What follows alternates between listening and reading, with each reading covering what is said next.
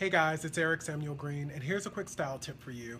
I know many of you ladies love floral prints. You wore them all summer long, and you're wondering, how do I continue to wear florals in fall and winter?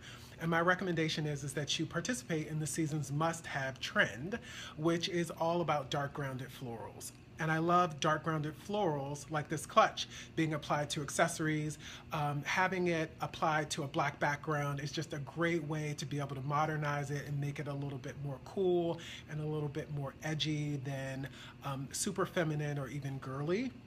I even love dark grounded florals being applied to larger size totes like you see here, so your more basic bag can actually have a novelty twist to it. So that's your style tip, guys, is don't abandon your love of florals in the fall season. Continue to wear florals, but rock it with a dark ground. So let me know what you think about this style tip.